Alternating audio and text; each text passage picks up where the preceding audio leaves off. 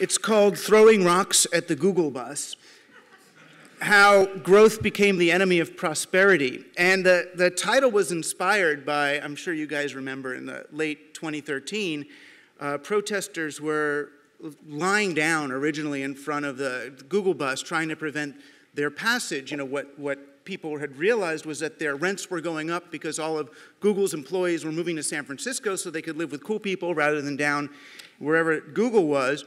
And because they were all moving there, the rents were going up.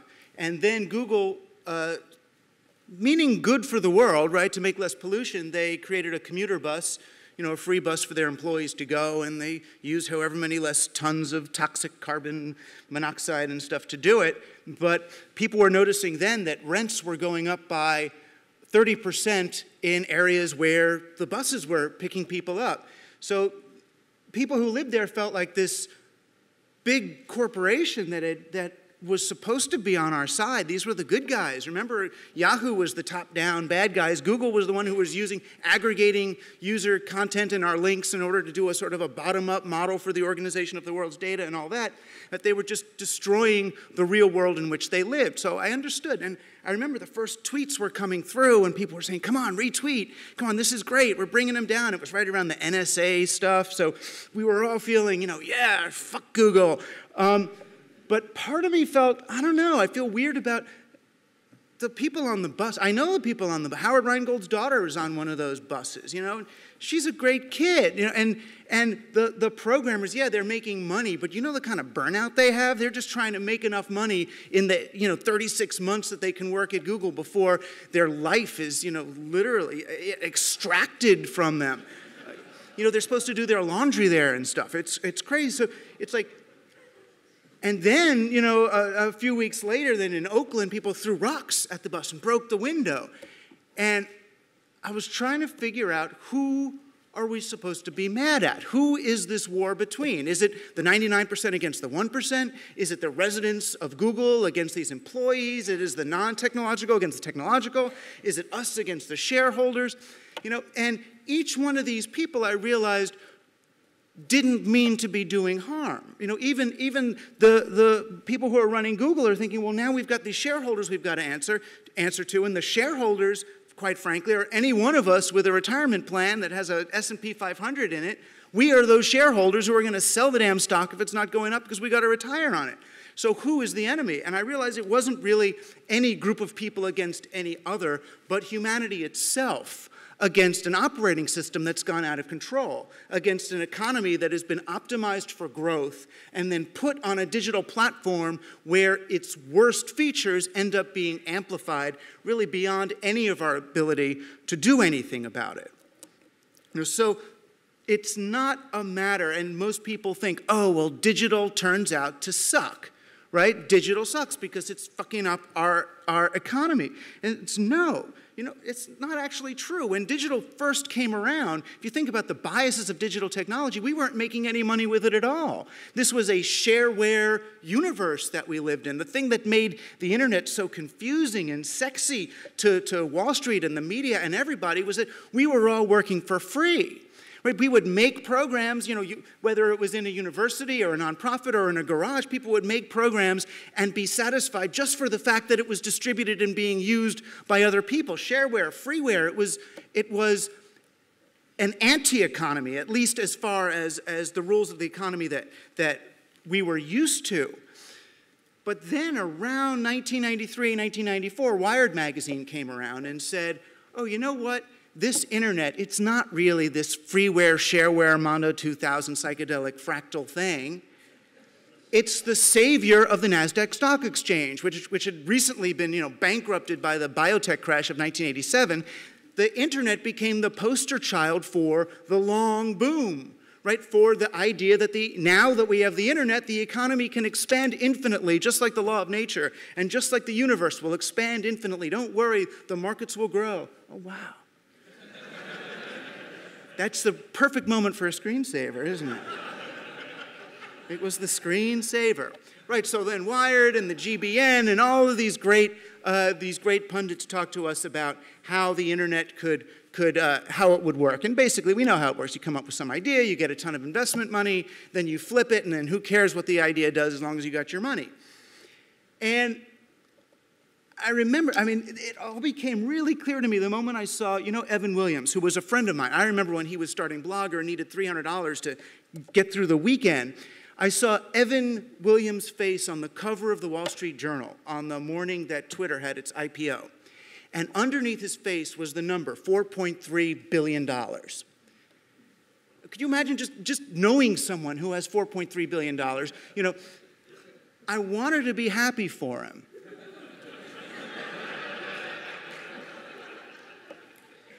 But to me, it represented the failure of Twitter.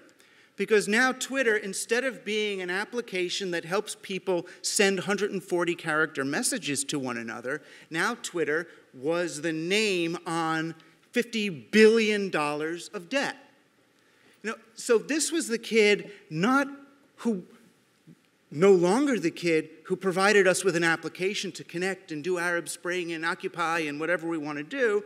This is like the kid who was being rewarded for bringing some kind of gargantuan pumpkin to the state fair.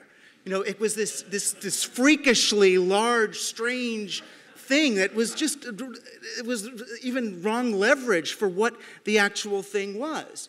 And now, Twitter, which makes what, $50 million a quarter? Twitter is considered an abject failure by Wall Street.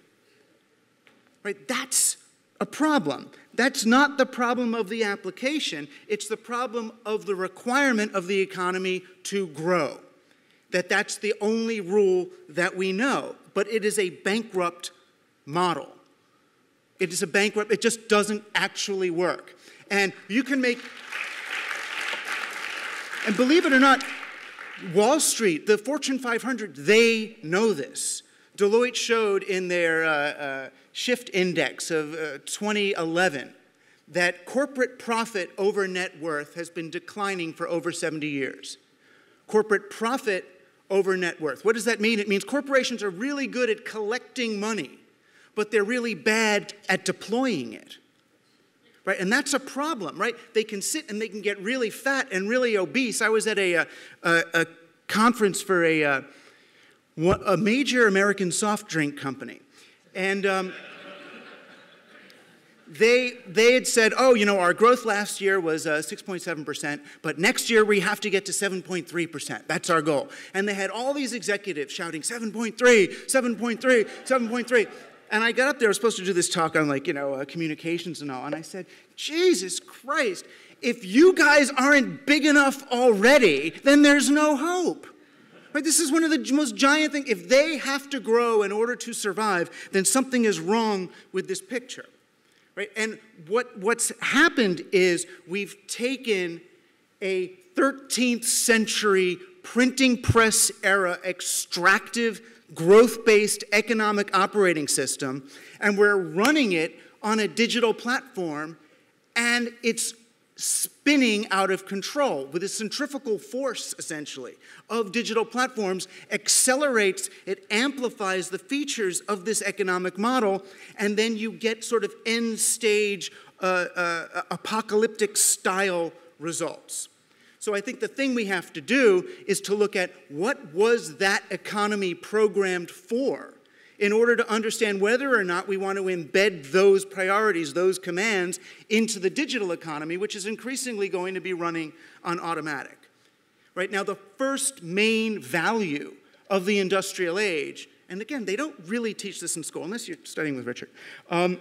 The first main value of the industrial age was to remove humans from the equation. That's what industrialism was for, right? We had, in the late Middle Ages, we had the beginnings of a peer-to-peer economy. It was after the Crusades, people had come back from the wars, they had spices and technologies, they had seen the bazaar of the Arab bazaar, and they said, well, why don't we have marketplaces like that in our communities? And people began to trade at the market between each other, right? And they had, we can't get into it now, they had local currencies that they used, and they were the creators and exchangers of their own value. And they started to get really wealthy. The number of days they worked went down. It was a great an appropriate growth economy. Because these were peasants, right, who were now becoming bourgeois, which we're supposed to look down on. They were becoming the middle class. Now, it was great for everyone except the aristocracy, right? The aristocracy had lived for centuries just extracting value from the work of peasants. Now the aristocracy was getting poor as the peasants were getting relatively wealthy, as the economy grew. And they looked at that and said, we've got to get some of this growth for ourselves. And so the industrial age mechanisms that they implemented, namely corporatism and central currency, were designed to stamp out the peer-to-peer economy, to slow the velocity of transactions between people and get them paying up. So first, it's slight exaggeration, but only slight, small business was made illegal. Right? We invented the chartered monopoly. So now, instead of me buying oats from Richard, now I would have to buy oats from Her Majesty's oat maker. Instead of me buying shoes from Mark, I'd buy from Her Majesty's official chartered monopoly shoe company. Now the problem with this was the independent shoemaker now had to go work for Mark instead of making shoes. He didn't have his business. He had to go get a job. Right, these jobs we're all talking about, jobs were invented right around then. The only people who had jobs before that were basically slaves and apprentices. But now we're going to have a job. So instead of me creating shoes and selling them, now I'm going to sell my time to Mark. Because now Mark got the official charter. Congratulations. So Mark got the official charter on shoes. So he gives a little bit of the investment back to the monarch, and now everybody has to work for him. And now Mark invents industrial age processes. Now, does he invent them because, he thinks he's going to make better shoes with these mechanical processes and having proto-factories? No, what he's thinking is, do I want to hire an expensive, highly skilled craftsman to make shoes? Or do I want to go to the Home Depot parking lot and get some illegal aliens to come in at 12 cents an hour? The latter. I'll take door two, Monty, right? So that's what they had the equivalent. They had unskilled laborers, so they can bring them in, train them in 15 minutes to put one nail into a shoe, and then they can't fight back. They can't ask for higher wages. You just replace them and get another one. So industrial age processes, mass production even, was really invented to alienate the worker from the value he was creating, or she was creating, right? And now, and it sucked, right? So people became employees. So, and we know the basic media story that came from that was because now we had mass-produced goods. I wasn't buying from my friends anymore in the marketplace. I was buying something out of a plain brown box. So then they had to come up with mass marketing to humanize that box. So they put a Quaker on those oats, right? So now I have a relationship. And to really embed that Quaker with mythology, we invented mass media. Right? Not because Lucille Ball was sitting in her cabana in Hollywood thinking, how am I going to reach the world with my comedy? No, it was so that the Quaker people could get that image into our heads before the box came and have a pre-existing relationship. So mass production led to mass marketing, which led to mass media.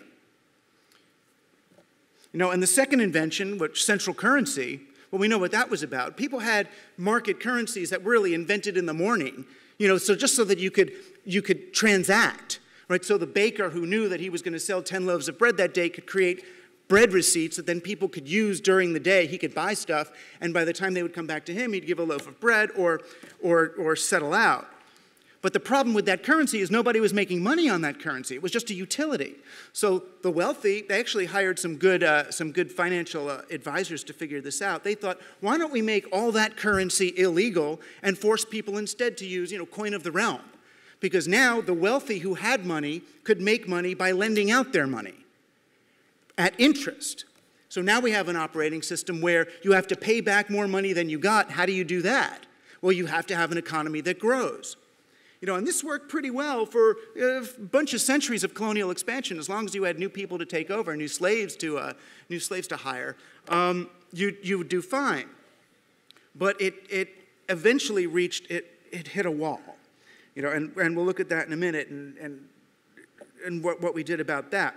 But the two main biases then of corporatism and central currency were to remove humans from the equation. So now we have digital technology, which originally could have put humans back in the equation, right? Digital means the fingers, Right? These are the digits. You get back. We can start creating value again. Any kid with a laptop can sit at home with his pajamas and make a thing and send it out, and Etsy and peer-to-peer and Burning Man. Yay. But what was the dominant form? What was the dominant use of digital technology? Was to continue the dehumanization of the marketplace. I mean, you look even the simplest uses when you take a hi-fi set, which used to have all these little pieces that you could pull out and solder and put together, and you replace that with printed circuit boards. What have you done to the local electrician who used to be able to fix that thing? He can no longer create value. Now, all best he can do is buy a new printed circuit board from the company. What happens when you take a car that used to, remember when cars had points and plugs and things like that? They worked. You know, what happens when you replace that with a computer? Local auto mechanic, now he's either got to get certified and pay all this money up to the corporation, or just go out of business and let the corporation do it. So again, the person, the small businessman, the person who's creating value is replaced by corporatism. You know, or look at any example of the new mechanisms of the digital economy, whether it's, and we've all talked about, you know, the Amazon Mechanical Turk, or the winner-takes-all qualities, the destruction of the music industry, the book industry, the journalism industry, pretty much every industry with the winner-takes-all stakes of these self-reinforcing leaderboards and recommendation systems. We end up in an economy that really values the technology for its ability to extract value from economies rather than technology for its ability to help people create and exchange value between each other. And you look at Google, you know, which nothing against Google. God bless you, Google. They could hurt you, you know, so don't say anything. But you look at Google, and what are the final embedded values now? That they hired Ray Kurzweil as their scientist. And what does he believe? He believes that humans are only important insofar as we can bring on the singularity so that the computer can think for itself. You know, that's not the value system I want at the very center of the behemoth of the digital age. Right? So humans, where do humans fit into this new economy? Really not as creators of value, but as the content.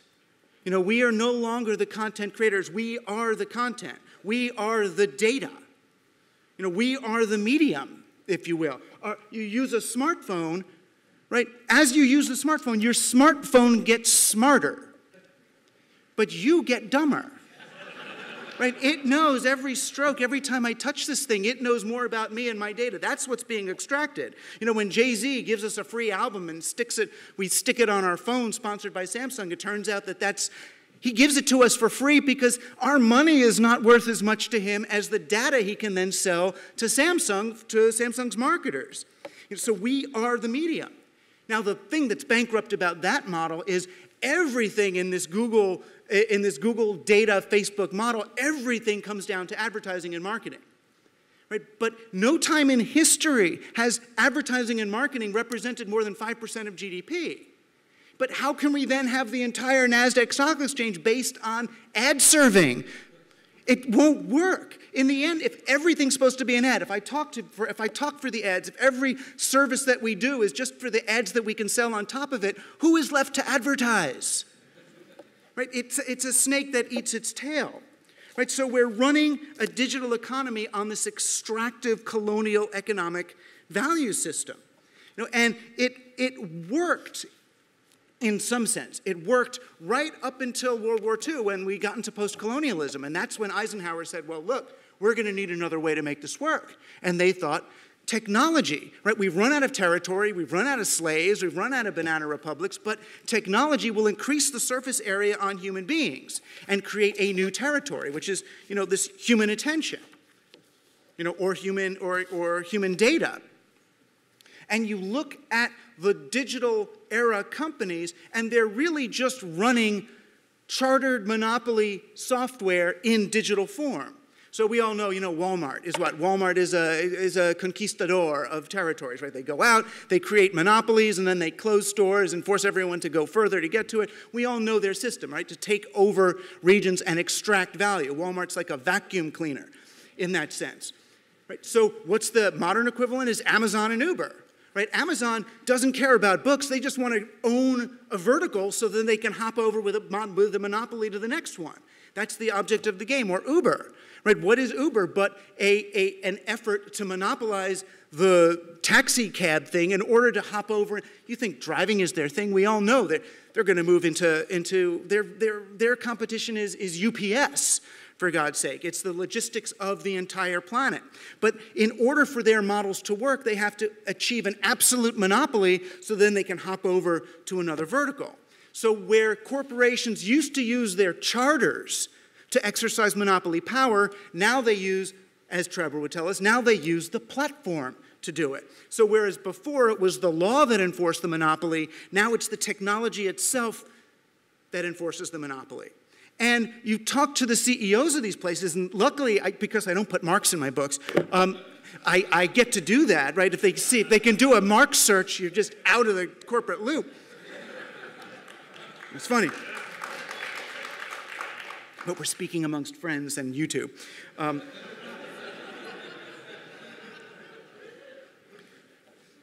You talk to these guys, and they'll say, well, I'd love to switch, but my shareholders are demanding growth.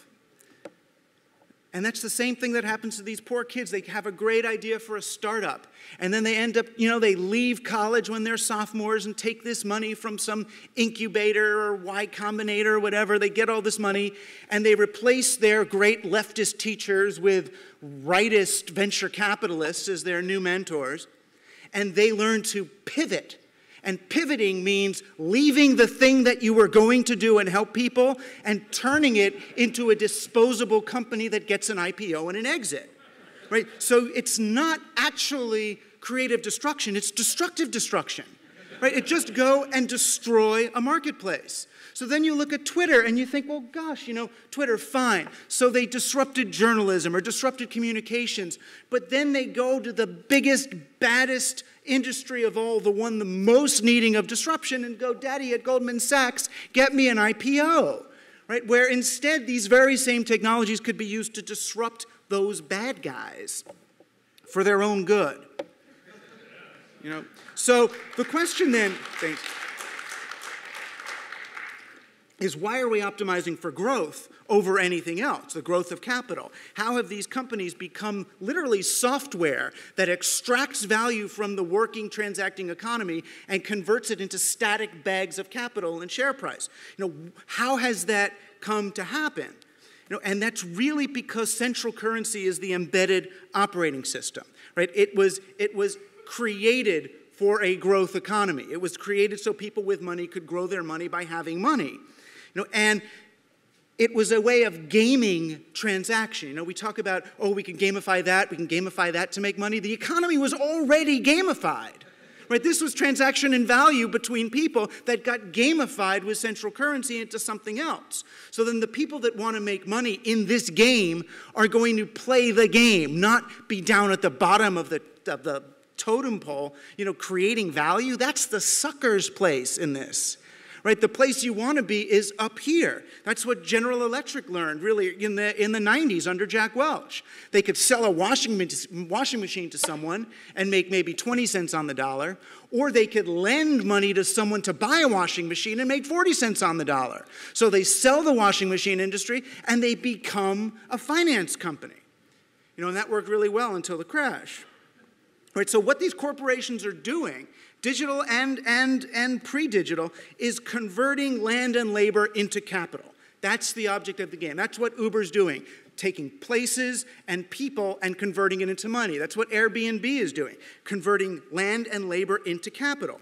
Right, so digital companies are really just software created in order to do that. And if you start a digital company and you take any capital at all, now your obligation is to create a home run, 100x return. 10x return isn't enough. That's a failure.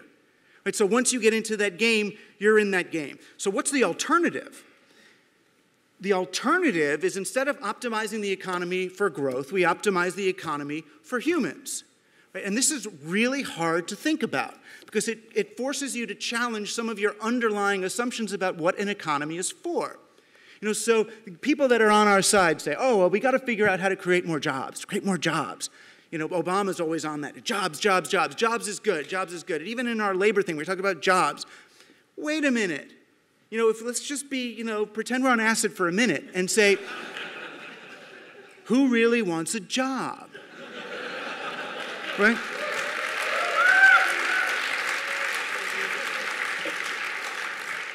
They're all thinking, the YouTube people are thinking, oh, he's talking about being lazy. He's talking about being lazy. No.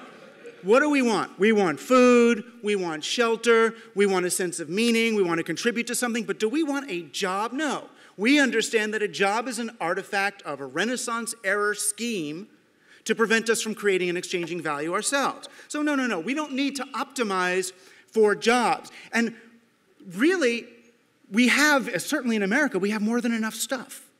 Right? We burn food every single week in order to keep market prices high. Bank of America is tearing down homes in California that are in foreclosure.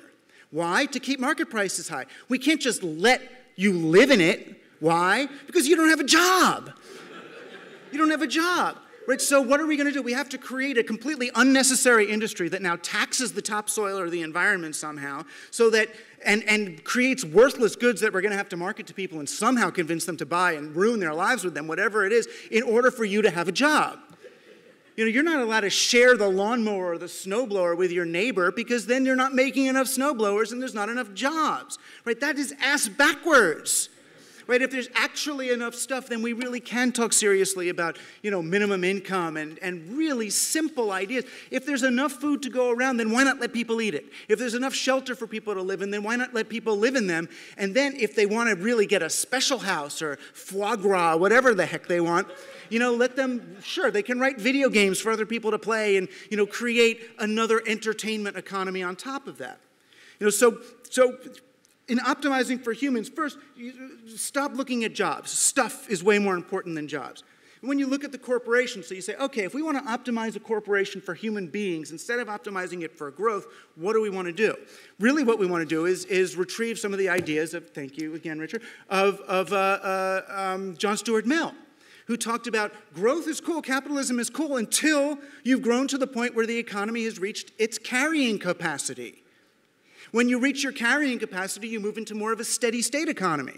So then instead of worrying about growth, now you start looking at the circulation of money. You start thinking about it. I mean, gosh, people don't grow forever. You get to 6, 7, 8 feet, that's enough, right? Then what do? You make another one, right? You make another person. You stop growing. Even a coral reef. Everyone uses these terms, ecosystem. Oh, the Uber ecosystem, the iTunes These are not ecosystems because they destroy. Right? Ecosystems are sustainable. Uber's not an ecosystem. The people who are driving are doing R&D for automatic cars.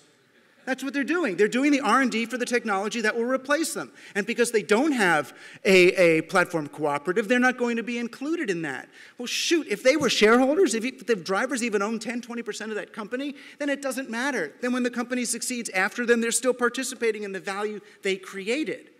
Right? So a steady state corporation would look at really the difference between a board game and a fantasy role-playing game. Start playing an infinite game with a business. How can this business sustain itself? How can it go on forever even? How can it continue? What's a sustainable business look like?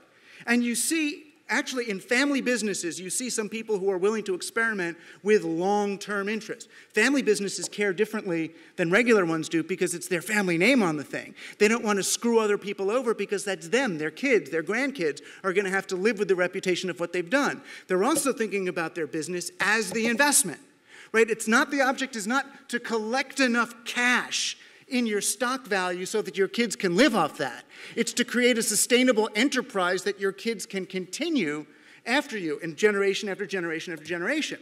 And family businesses actually do better long-term than major corporations do.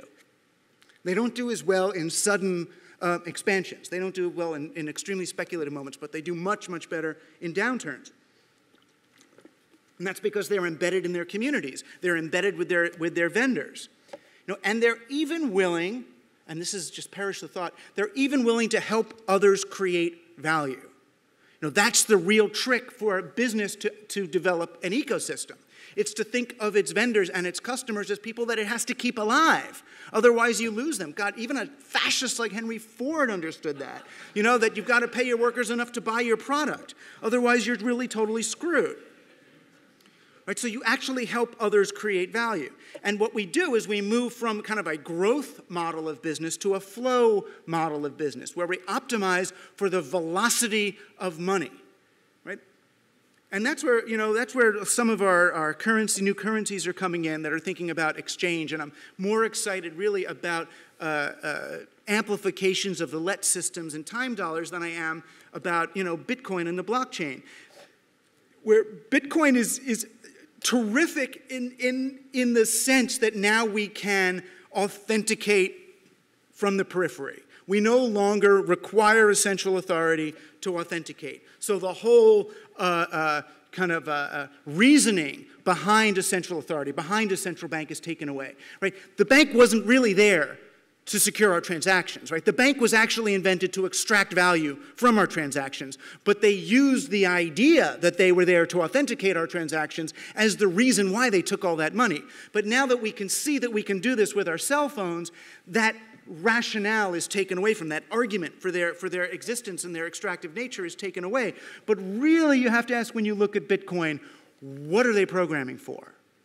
Right, what are they programming for? Are they programming for velocity of money and for exchange between people? I keep hearing people say that Bitcoin creates trust in a new way. You know, Bitcoin substitutes for trust in a new way. And that's a tricky thing. And not, well, but it substitutes for it. And it's not to say the blockchain is a worthless technology. It's not. I mean, PGP wasn't, although it turns out there was something bad in there, but that's another story. You know, PGP had that mole thing in it, whatever. It wasn't really what we thought. But the trick for us as enthusiastic digital people is in seeing something like Bitcoin and the blockchain through this kind of techno-solutionist lens, as if what we can do is kind of reprogram a digital economy somehow perfectly so that everything works out. And it just doesn't work. In the end, what we really have to reprogram is our social expectations of one another. What does it mean to engage? You know, everyone on my block is really happy to lend a lawnmower or a snowblower to someone else, but everybody's afraid to accept it. Now, why is that? That's because they're programmed. If you accept a favor from someone else, now you owe something. There's some sort of sense of obligation to another. That's called community. Right, that's a good thing. The reason why we bring brownies and things to people when they move into our neighborhood is not because they need brownies or a meatloaf. It's so they have an excuse to pay us back. It's to bring them into the fabric of favors that actually creates a peer-to-peer reality. So what I've been doing, and I hope you guys can do this too, is thinking up and then pitching a variety of experiments, I'm calling them, to the powers that be. Right? Convince them that there is some chance, they're all into risk avoidance, risk management, there's some chance that the peer-to-peer kind of a thing we're talking about might actually happen. Right? There's some chance that this extractive economy that Deloitte has shown is going away will actually go away. So what they need to do is begin to experiment with hybrid solutions to the problems they already have. So you look at an institution like a bank. What a bank can do to begin to participate in more distributive circulatory models would be, you know, Joe, the pizzeria owner, wants to borrow $100,000 to expand his restaurant. So the bank should say, rather than we'll give you $100,000 and then you pay it all back or we'll kill you, what they should say is, look, we will lend you $50,000 if you can crowdsource $50,000 from the neighborhood using this secure system that we'll just give you for free as a utility. That's an easy one, right? So now the pizzeria then just has to ask customers, well, if you give me $100 towards my renovation, you can have $120 worth of pizza when it's done. So the community member gets a 20% return on his money in less than a year. The bank gets community buy-in, the pizzeria owner has now established new community relationships, and the bank has also established itself as something other than the extractor of value from a neighborhood, but the facilitator of local transaction and community development. Or you look at a company as badass as Walmart. What if they took one shelf, right, one shelf in the store and dedicated it to locally produced goods? One shelf. Is that going to threaten the whole thing? No, but it's actually going to help create a local economy. I mean, all you have to do to pitch that to Walmart is say that Walmart needs to do economic development in its target communities because the target communities are going bankrupt. They're all on welfare. How can you do that is by stimulating a local economy. Or a supermarket can give over its parking lot to its competitor, to the CSA, the Community Supported Agriculture Group. Do a farmer's market on weekends. Let them rent space from your parking lot if you really have to monetize the damn thing. And then at the end of the day, when they haven't sold all their goods, you can store it on your shelves and then have a great halo of selling locally produced goods.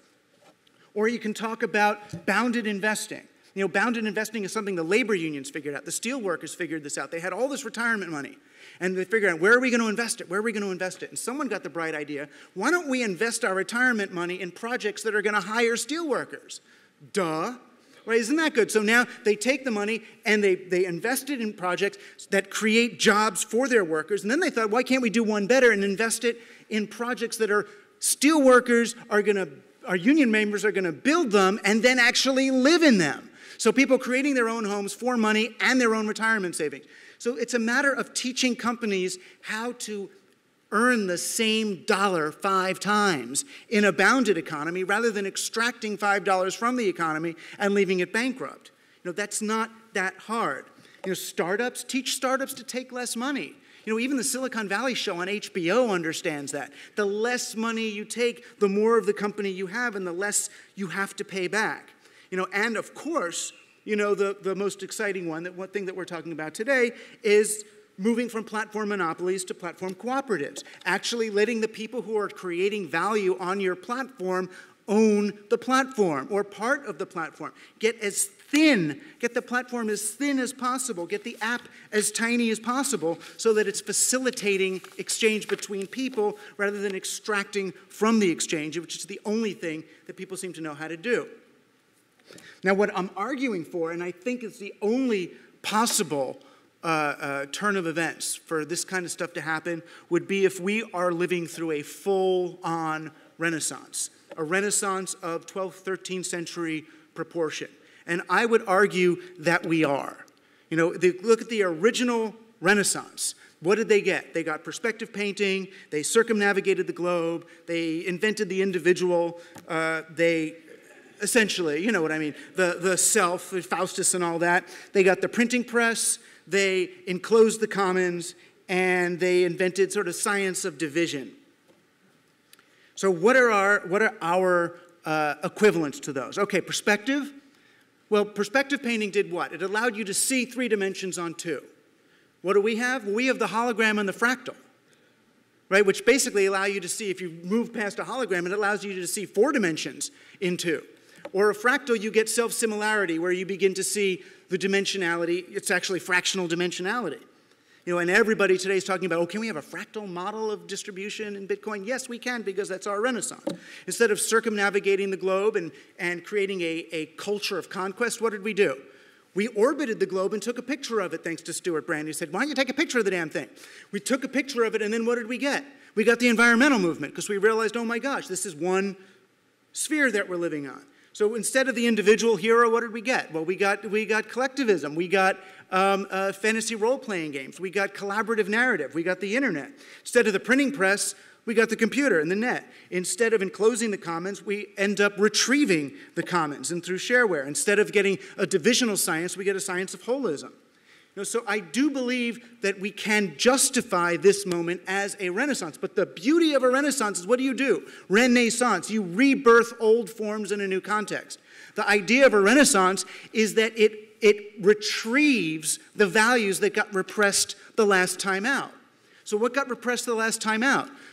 Peer-to-peer, community, the land. You know, for what? For centralization, for empire. That was what the Renaissance, that was literally what was reborn, was the values of ancient Rome and Greece. So what do we rebirth? We rebirth the values of the peer-to-peer bizarre culture. You know, and we see little cultural hints of that. That's what we're seeing in Burning Man. That's what we're seeing in steampunk. That's what we're seeing in Etsy and crafts and home-brewed beers and all. You know, it's as if we were retrieving medieval culture right along with medieval economic values. And the people who actually talked the most coherently about this were the Catholics. Go figure. the popes were asked for a response, really, to Marxism. And they were kind of between a rock and a hard place. They didn't want to go with the Marxists, and they didn't want to go with the capitalists. They saw there was sort of, it's great, the rights of the individual laborer, that's kind of good, but people should be free to make money and invest and do all that too. And they came up with something that was later called distributism, which really meant that rather than worrying about redistributing the spoils after the fact, what we have to do is distribute the means of production to people. Right? So the shoemaker can own his shoemaking stuff. Right? Or the Uber driver can own part of the platform, although they didn't know about platform monopolies back then. And the other big idea they called subsidiarism, which meant that no business really needs to be bigger than it needs to be. Right? That businesses should only grow as they need to in order to accomplish the task that they need to accomplish. And after that, let someone else do it. Right? You only need to grow to a certain size to be sustainable. And these values, which actually Francis is hinting at again, it's like he's read it, these values really couldn't be fully realized until we had a digital distributed technology in order to realize them. And that's the promise of a digital economy.